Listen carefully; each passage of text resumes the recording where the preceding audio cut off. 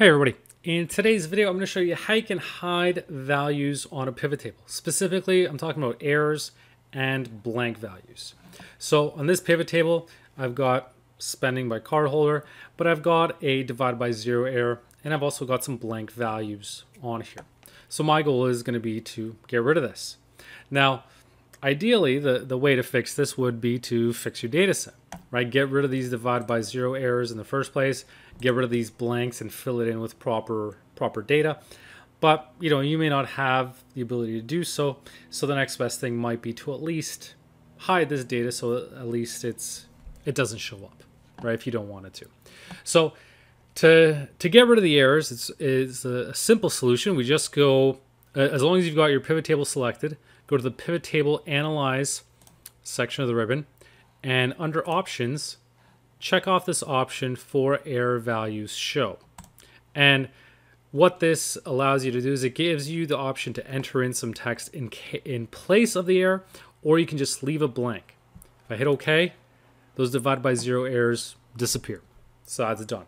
Now let's say I want to also remove these blank values from showing up. So what I could do is select this column and create a conditional formatting rule, because there's not an easy way to do this from within the pivot table options. You can't really get rid of blank values. But if I go to conditional formatting, I can create a new rule and then use the option to use a formula to determine which cells to format. In this case, I'm going to create a formula that says, okay, equals A1. And the reason I'm selecting A1 is because I've selected column A. Anytime you're using conditional formatting, you want to pay attention to the range you've selected. When in doubt, look at this reference here to see what you've selected. In this case, it's A1 is my starting point. So I'm going to say, okay, A1 is equal to, in quotes, blank. And the key thing here is to make sure I've spelled this out exactly as how it shows up. So in quotations, we've got blank within parentheses. So what the conditional formatting rule is going to do is go through A1 to see if it equals that value, A2, A3, and so on. It goes all the way down. And this is why it's important to make sure that that reference starts at the right place. So now when this is true, when this value equals blank, I'm going to format this. I'm going to go to custom number formatting or category formatting and enter in 1, 2, 3 semicolons. And this will get rid of any formatting. I'm going to hit OK.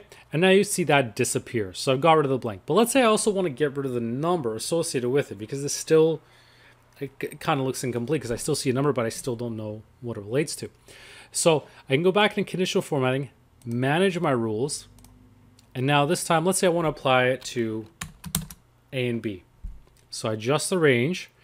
And the one thing I'm going to need to do is freeze column A, because basically I want so that if it's looking at column B, because column A is frozen, it's going to be looking over here to see if this value equals a blank. So even though it's evaluating B, it'll be looking at column A.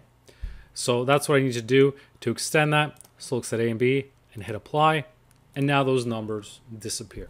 So this way I've gotten rid of those blanks. I've gotten rid of those errors.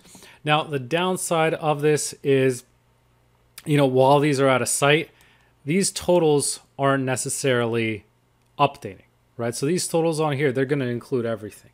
So if you have those on there, that's still going to show, because we've just hidden them, but that doesn't mean that they're gone from the data set.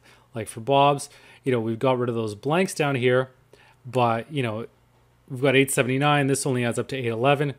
We have to include this hidden total here to get that 879. So that's one of the downsides of hiding the data, is that it's still technically there.